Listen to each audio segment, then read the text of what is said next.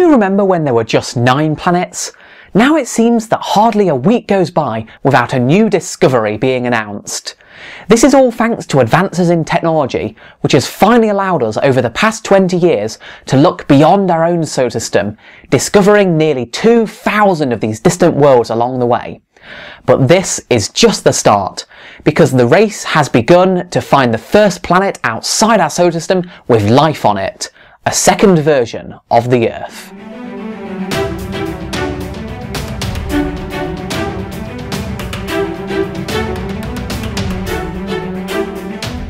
It's been called the Holy Grail of science, with the potential to answer that most ancient question of whether we are alone in the universe, to find a planet beyond our own solar system where life has also arisen. And we're a lot closer than you might think. In fact, just this last July, at a NASA press conference, astronomer Kevin Hand boldly proclaimed that within the next 20 years, we will find out that we're not alone in the universe. But how are we going to do this? And once we find the planet, how will we know that there's life on it? So the very first planets that were discovered, the first one, 51 Pegasi b, back in 1995, were gas giants, absolutely huge planets orbiting extremely close to their stars, and we call them hot Jupiters. Because these planets are so heavy, the huge gravitational force they exert on their star causes it to wobble back and forth. And as it does that, the light that the star emits becomes redder and then bluer, depending on whether it's moving away from us or towards us, in just the same way as the pitch of an ambulance becomes higher as it moves towards you and then lower as it moves away from you. But the problem is that this effect is really small and difficult to measure for smaller planets that are much further away from their star. So it took 10 years after the first hot Jupiter was found before the first rocky planet, Gliese 876d, was found in 2005. At a distance of 15 light years away from the Earth, this planet was unlike anything we saw in our own solar system. With a mass 7 times that of the Earth, it was the first planet around a main sequence star in an entirely new class of object, now called the super-Earths.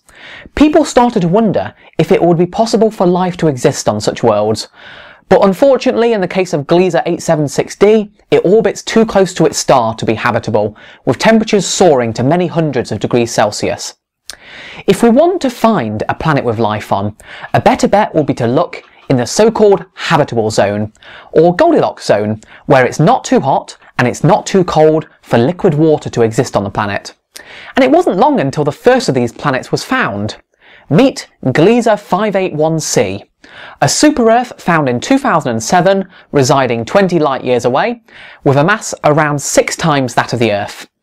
Now, don't expect dinosaurs on the planet, it's still a pretty harsh place, but it is possible that some kind of extreme microbes might be able to exist on its surface.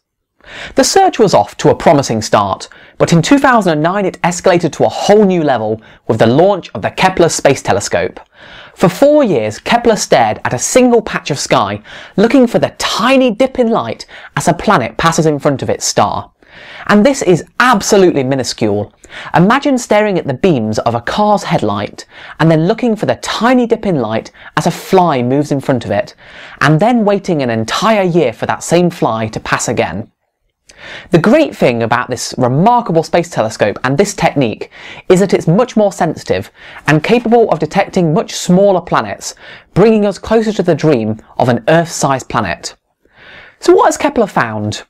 In 2011, Kepler announced the discovery of Kepler 22b, the first transiting super-Earth in the habitable zone.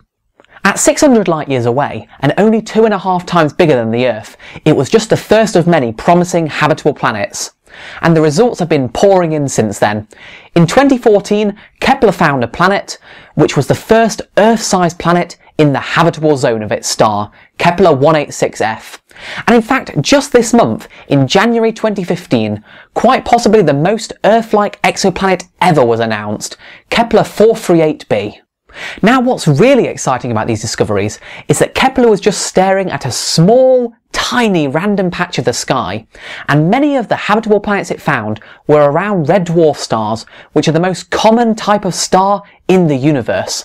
So statistically speaking, what we've learnt is that 1 in 5 Sun-like stars have Earth-sized planets in their habitable zones, which means that, at least statistically, the nearest one to us should only be 12 light years away.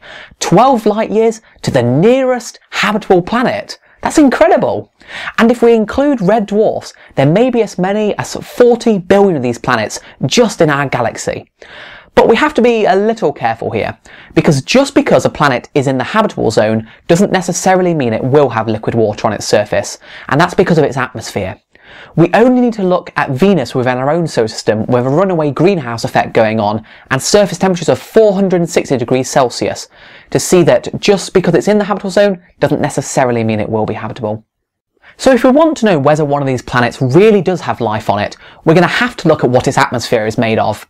And the way we do that is that when light passes through the atmosphere of a planet, we see tiny dips at certain specific wavelengths, kind of like a chemical barcode caused by the molecules that are present in the atmosphere. Two of the best targets to look for would be oxygen and methane, because they're both unstable for long periods of time, so if we see both of them in the atmosphere of the same planet, that's highly indicative that there could be life on that planet. But there's one problem here, which is that the Kepler planets, around 500 light years away, are just too far away for us to do this method. What we need to do is find the nearest potentially habitable planets. Luckily, that's exactly what we're planning to do over the next decade. In 2017, NASA is going to launch the Transiting Exoplanet Survey Satellite, or TESS, the successor to Kepler. TESS will do just what Kepler did, but for the nearest and brightest stars in the sky, potentially finding up to 10,000 Earth-sized worlds. And once we've found these planets, the successor to Hubble, the James Webb Space Telescope, launching in 2018, and the European Extremely Large Telescope in Chile, which should be finished around 2024, will be able to directly look and analyse the atmospheres of these planets, telling us what molecules are present, and finally giving us the answer of whether there is life on them. Because just imagine the day, perhaps only 10 years from now, when you can look up at the sky, point at an individual star, and say around that star is a planet, and on that planet is life. Because on that day, for the first time in human history, we will know that the universe is teeming with life. Thanks for watching. Would you like to see more on exoplanets in the future? And what do you think that the life on them might be like? Let me know in the comments below. If you want to learn more about how exoplanets are detected, Minute Physics has produced a great little summary, which is a featured video over there on the right, or perhaps you'd like to look for planets yourself in the Kepler data at planethunters.org, more of which you can find out in the other featured video. Next time, on January 18th, I'm going to be making a big announcement on this channel about a brand new series of weekly videos. Be sure to subscribe so you don't miss it, and until then, I'll see you next time.